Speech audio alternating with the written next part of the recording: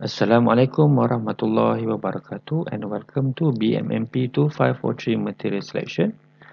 And today I will be discussing on lab 5, which is materials and environment eco selection. Now the CES software has one of the functions that we can do is we can understand how much an effect of our product or the materials that we want to use on the environment. Okay, so what does this does is that we can understand how appropriate our resources, our material, or even our process to the environment. What are the effects that we can have, so that we can better manage, or we can better understand the effect that it has on the environment. So today I'll be talking about how do we select the materials to minimize the embodied energy per unit capacity. Okay. Now, the definition of the embodied energy is defined as the energy required to extract a kilogram of a material from its ores and feedstock. That is the by definition of the embodied energy. But energy in a broader scale, we can actually put in definition on energy of the process itself, energy of even of transporting. So all those have different values that add to the carbon footprint of a product, of your process in the whole production process even. So at least the CS EduPack software has that function that we can actually understand, actually uh, see the effects of it, okay, on our selection itself.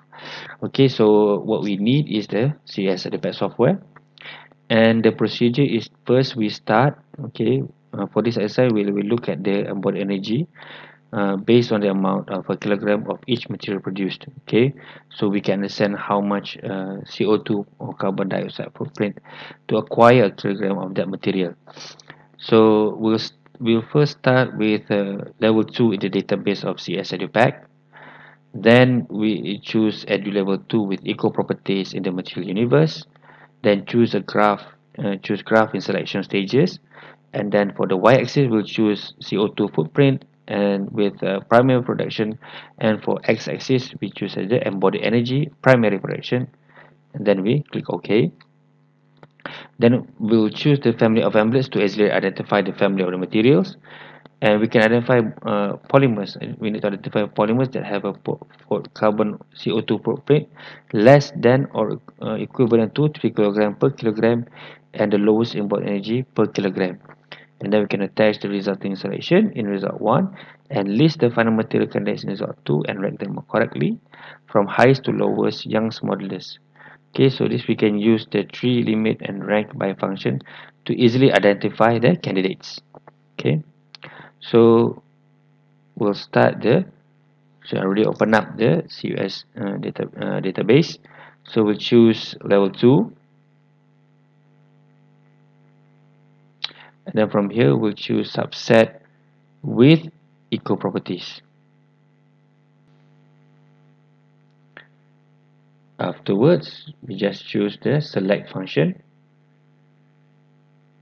and then we choose from the Edu level 2 with eco properties, and we choose the graph function. Next, on the y-axis we'll choose the eco properties, which is the primary material production, and we choose the CO2 primary production. Whereas for the x-axis, okay, we choose also the same primary material production energy, and we choose the embodied energy primary production, and we'll click OK. So then we'll move on to the family envelopes. Okay, so we'll get something like this. And once we already got this graph, okay, we need to identify polymer with the CO2 of 3 kg per kilogram less than. So we can use the tree function, okay, and we'll just choose directly is polymer, insert, and choose OK. So we already got from 100 materials, we've eliminated 71, we'll left with 29, and we'll choose the limit, and the primary here. Okay, so we want the maximum must be 3 kilogram, which is either the same or lower. So we'll just place here and apply, and so we're left with only this material. So what it means is that these 8 polymers, okay, these 8 polymers have a maximum CO2 carbon footprint in which that is just 3 kilogram over a kilogram. Okay, so meaning that 1 kilogram of, for example here, natural rubber, if we want to extract from the rubber tree, okay, with latex and everything, to the production and everything, until you get for example, a bale or a standard size of about 3.3 kilogram of natural rubber. So you will produce 3 kilogram of CO2. The same goes to, for example, polyester. So you will produce 3 kilogram worth of CO2 per every 1 kilogram of polyester that you produce. So that's what it means. Okay, it's either that is the maximum. Okay, it can be lower. If you just, for example, if you click at polyester here, so you will see the property CO2. So it's about 3.12, about 2.83 in the range. Okay, so it still meets. Okay, so we already have all this information available to us. So in the last text of the procedure, it asks us to rank them correctly from highest to lowest Young's modulus. So this part, so how do we understand? How do we know which one of the materials has the highest to the lowest Young's modulus? So we go back to the graph. So initially we started with this graph of CO2 footprint primary production, meaning what this means is that this is the highest material that will produce CO2 in its primary production, okay, to extract, okay, to acquire a kilogram of it. And this part at the lower left hand here is the lowest material, lowest CO2 footprint per kilogram of the material. But we don't know which, and since we already limited the how much CO2 that you want to be produced and what material specifically is polymer. So now we are left with only these 8. So how do we include the Young's modulus? Okay, so what we do is that we'll return back to stage 1 of the graph. Okay, so we choose this option again. Oh, sorry. So we just right click and just edit the stage. Okay, so for here we want to edit the y-axis. Okay, so we just choose advanced. Okay, and we just go before the setting the axis of CO2 footprint.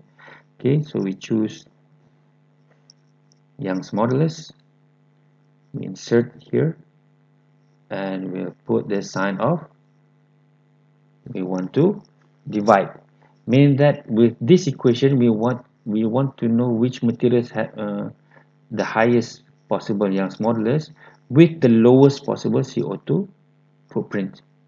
Okay, so we'll have so that will come out with the information that we'll receive. Okay, so we just click OK. Okay, and this is what we'll get. Okay, which materials that have the highest Young modulus versus with the lowest CO2 footprint. Okay, so with that ratio, the lowest CO2 and the highest Young modulus will go with that ratio, will go the highest on the top left, but with the highest CO2 footprint will go on the top right and the bottom right corner. So from here we can rank the according to stage 1, which has the highest ratio, so we just click here.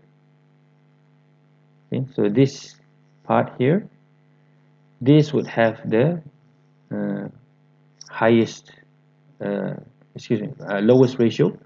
Okay, with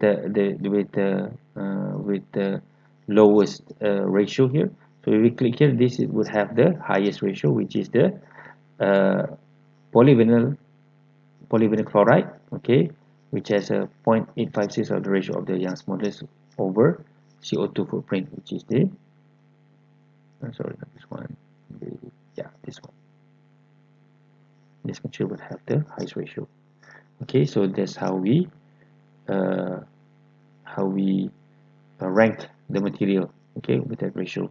So from there we completed the result 1 and result 2. Okay, so from here, from this first exercise, okay, we can take a look at the embodied energy and the CO2 footprint of the material when we based on the amount of per 1 cubic meter of each material produced.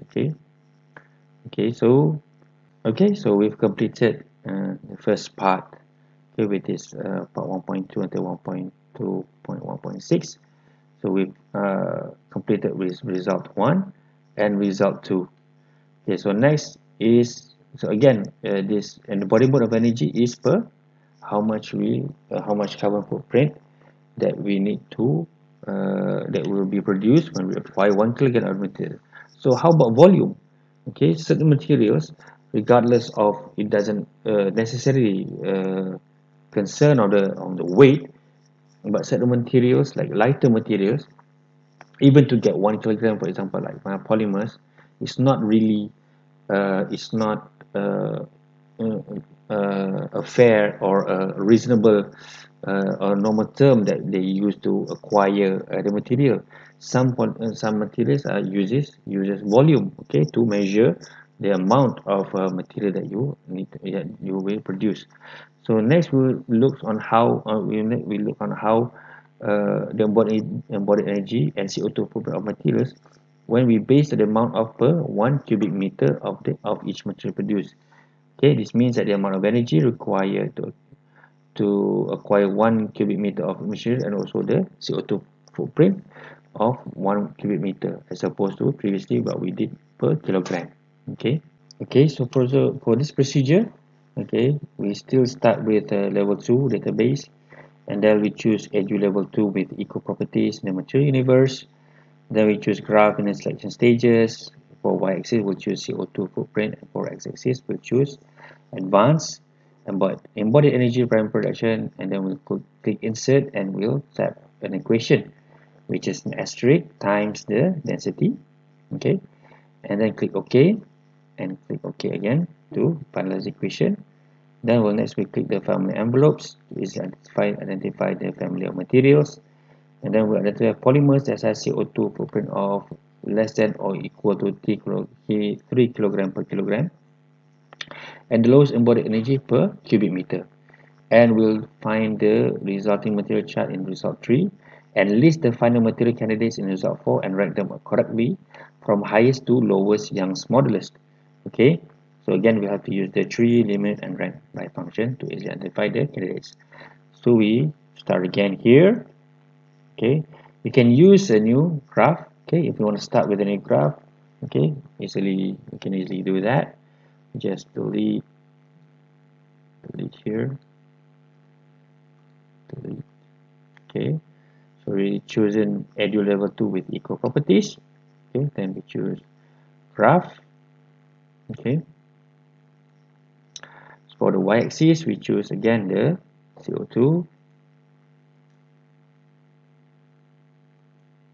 Okay, and for the x-axis, okay, we'll choose advanced.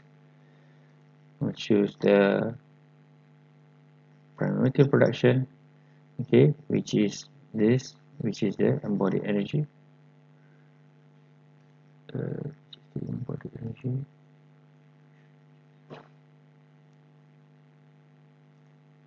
Yeah, sorry, this will be embodied energy, and we will time with the mechanical properties, general properties of density.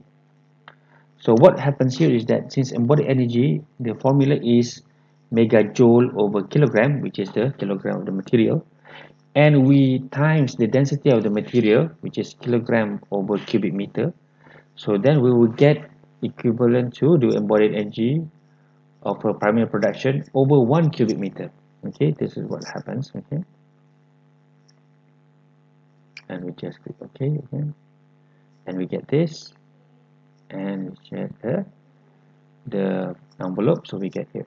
So what it means is that this is the highest CO2 footprint, carbon O2 footprint for the per kilogram of the material, which is gold, and also it has the highest embodied energy per cubic meter.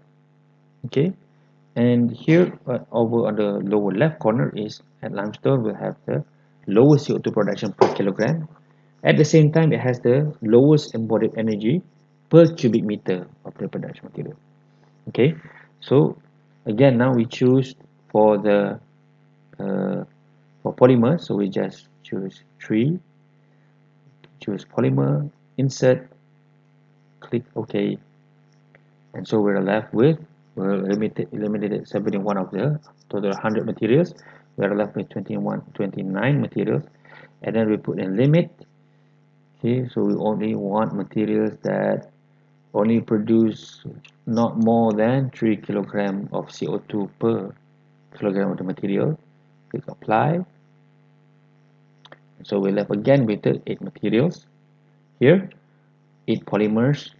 And so if we want to know what are the relationship with the Young's modulus, again we just choose the CO2, the stage 1 at this stage here, and the y-axis, and choose advanced.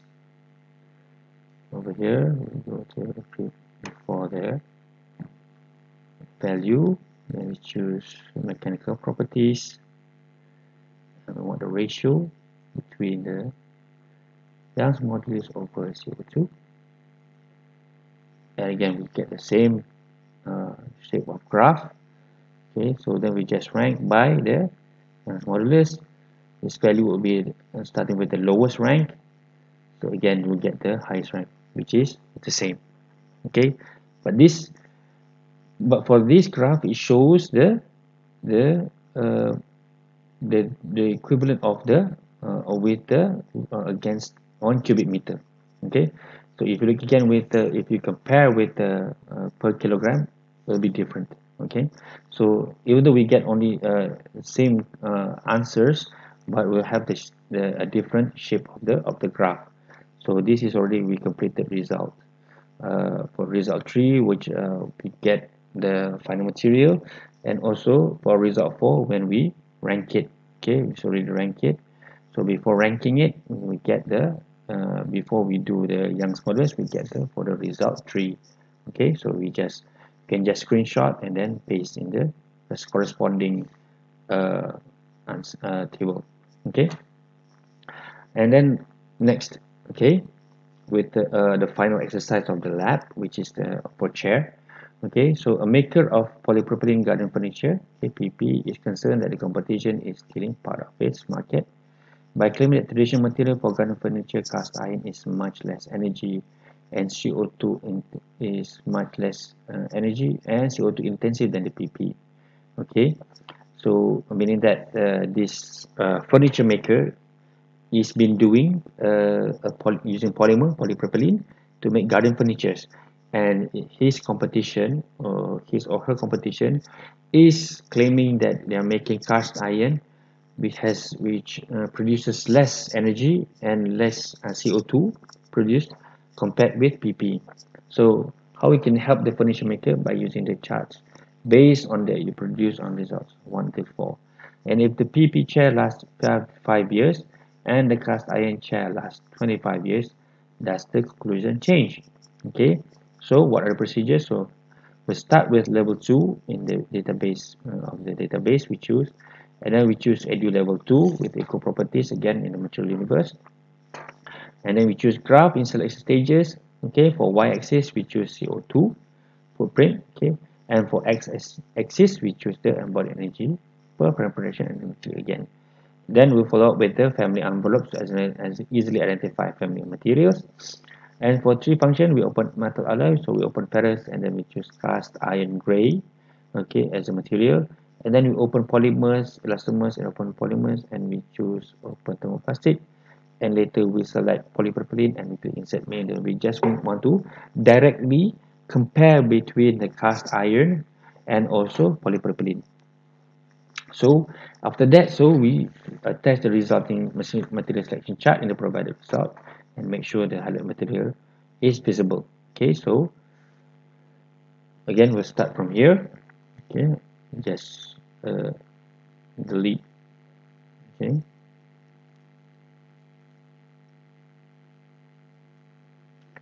so we already chosen edu level 2 with eco properties. We choose a graph and we choose primary material production. For y-axis, we choose again the CO2. Okay, and for x-axis, we choose the primary production, the embodied energy per kilogram. We just choose OK. Then we select the family envelope. Okay, from here, we choose 3, metal, ferrous, cast iron, insert. Then minimize, yes, and then we choose polymer, thermoplastic, and then choose PP, insert, and okay. Right. So this will be cast iron and this will be polypropylene. So if you look here, even in the graph itself, okay, even in the graph itself, you see that cast iron produces less energy to produce 1 kilogram of its material when we compare with polypropylene. At the same time, okay, it also produces less CO2 per kilogram when we if we want to produce 1 kilogram of cast iron. Sorry, I use cast iron earlier. I think I can edit here. Stage. I'm supposed to choose cast iron. Great. Yeah. Yeah.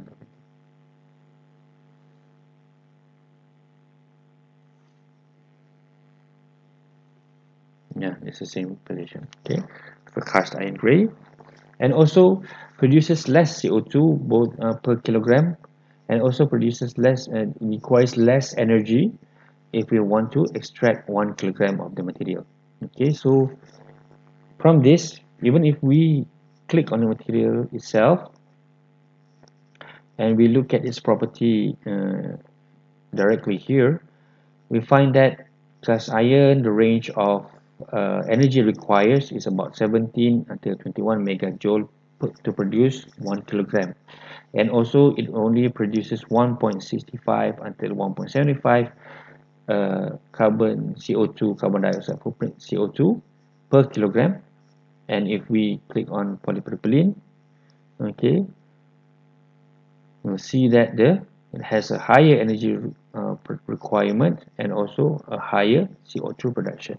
Okay, so this is so so when we're discussing it, okay, so when we're discussing it, so we'll have the information in that if we compare just on the production to produce a kilogram of PP and a kilogram of cast iron, we understand that based on the information, okay, based on the database, okay, that we currently have in the software, we know that PP requires more energy and requires more and produces more CO2 when we compare with the cast iron. Okay, so from there we attach into result 5. Okay, this graph. Okay, we can paste it in result 5. Okay, No, for this part, okay, from the chart that we found, okay, we show the comparison of the environmental impact of the two materials, okay, when trying to produce the same amount of material. Okay, let's say for example, the chair, okay, just for a simple comparison, okay, the chair of PP and also cast iron have the same volume, okay, because the design would be the same, okay.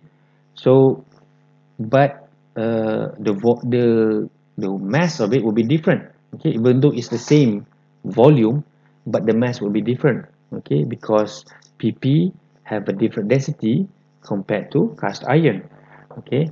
So now a typical PP chair weighs polypropylene chair weighs about 1.6 kilogram, and one made of cast iron weighs about 8.5 kilogram. But if the PP chair lasts 5 years and the cast iron chair lasts up to 25 years, okay, does this conclusion change? Okay, so in the hint there, when you point your cursor to the label of either PP or cast iron, you can see the average value of each CO2 per unit of embodied energy per cubic meter. Use the values to help with the weight of each chair when fabricated with the two materials with the discussion. So now, since we have uh, even though it's different materials, okay, different mass, okay, so we can change. We want to know in terms of volume, okay, in terms of volume, it's the same volume. So what we can do is we again edit the stage of the graph, and we change the x-axis, okay, choosing advanced, all right, and from here we just multiply, okay, we can click on asterisk, and we choose the density, general properties of the density, click insert, okay, so we'll get here. Now the graph already changed, okay. What this means is that this is the value of the embodied energy of primary production, meaning how much energy it requires to produce, when we times with the density, how much energy it requires to produce a cubic meter of the material. So PP, okay, and then we have cast iron grade. So in terms of the CO2, again, still cast iron produces less CO2 when compared to PP, but when we compare with the volume, okay, the volume of in order to get a volume 1 cubic meter of cast iron, you require more energy compared to PP. Now with this information that we have, so if we for example click on PP, okay, sorry, we just put in here, okay, so here, so if I move, I think I can zoom it, okay, so if I move here, okay, so if you look at the lower left axis, okay, on the lower left not the lower left axis, but on the lower left window, you see if I move a cursor, okay, you see the X and Y on the left top, on the bottom left corner is changing values, right? So if we move directly on the material of polypropylene, you get the value about 7 on the X, because we're concerned of the X value on the x-axis. So you get here about 7.147 times 10 to the power of 4 megajoule per cubic meter. Okay, that is the value. But if we move here, okay, we get about 1.3773 times to the power of 5 megajoule over cubic meter value, okay, for cast iron, okay. Let me remove this a little bit more confusing, okay. So now, so how do you answer this? So you have, this is in terms of the same volume, okay, but you have different weight, okay, so you have different weight, and furthermore, cast iron chairs last longer. So how do you weigh between which material is better? Is still PP the better choice with its lightweight, okay, lower density, okay, even though we sacrifice in terms of CO2 production, and also will need more energy to produce per kilogram. If you remember when we did before I changed the value of the x-axis, or does cast iron chair is much better. It lasts longer, but it's heavier, and at the same time it gives lower CO2 to produce, and also lower energy that required to produce it. So which chair is the much is has it that have much lower environmental impact. Okay, so this is you need to come to conclusion. All the information is there. Every is even given the weight. So even though with that weight, you'll know that how much if you change the x-axis, okay, this x-axis to and if you remove the multiply with the density, then you get again with the kilogram. So then you can understand how much kilogram of how much energy that requires versus the energy that requires per uh, weight of the for the mass of the cast iron. So you compare both, and if we compare between the the the lifetime of a PP chair compared with a cast iron chair, does it is it does it justify, okay, the material usage with the meaning that, for example, you can imagine that the cast iron chair um, have a 5 time life cycle compared to life compared to PP chair, meaning that you would need 5 polypropylene chair as opposed to just one cast iron chair. So does it is it is it still justify, okay, for you to use that material? Okay, does it justify for you to uh, have that much impact, or does it justify the amount of energy that you require? Okay, so we're not talking about cost and everything. We're just talking based solely on the environmental impact. Okay, so if you put in mind that is that probably the company that's making the PP chair is not concerning about the cost, but concerning on the image of the company. Okay, whether it wants to be more environmentally friendly. Okay, uh, uh, uh, even though if we talk about in the last maybe 2 decades, okay, there was not much. There were discussion on the concern of environmental impact, but as we go through now 22 decades later, now it's more not only about CO2, but also on how sustainable the process or the material or the product itself. Okay, on the industries are talking about a closed loop process of production, meaning that the materials can it be used again after its end of life cycle. Okay, so all these concern, okay, and with the effect that we've seen the past 2 decades now, that the what effect of the climate change that's been taken on the whole world. On We get the severe drought, and even worse floods that is affecting us. So so we're not talking about cost itself, but in the long run, okay, some companies have really want to shift with a much better uh, environmental process that has less impact.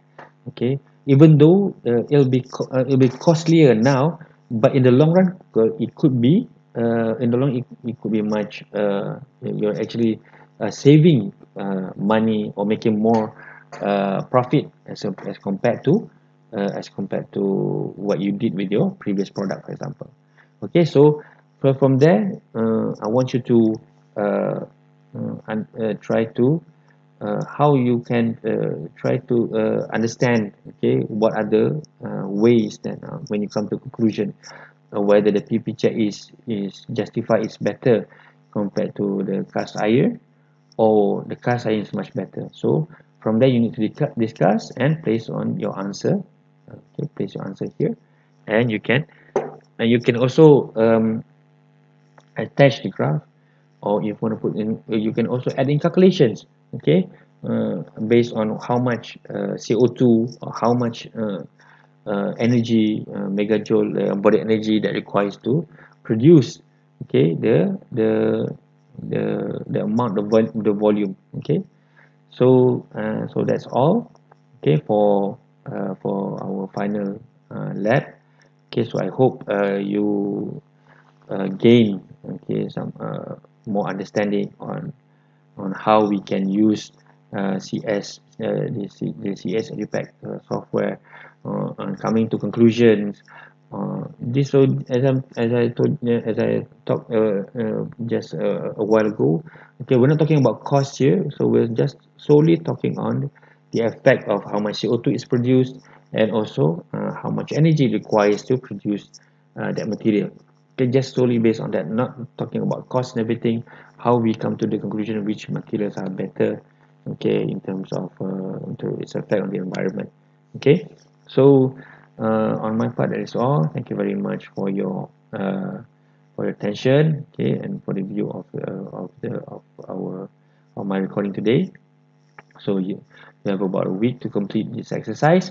Okay, so I hope you enjoy, and also you gain knowledge on how to use the software to help better with your understanding of the features in the CS software. So thank you very much. Assalamualaikum. So if you have any questions, you can leave a comment on the video, like and subscribe if you haven't, and also if you have any questions, you can text me in our group, okay, in any or in any medium. Okay, you can use eLearn. So I'll see you in our next session. Thank you very much. Assalamualaikum and have a great day.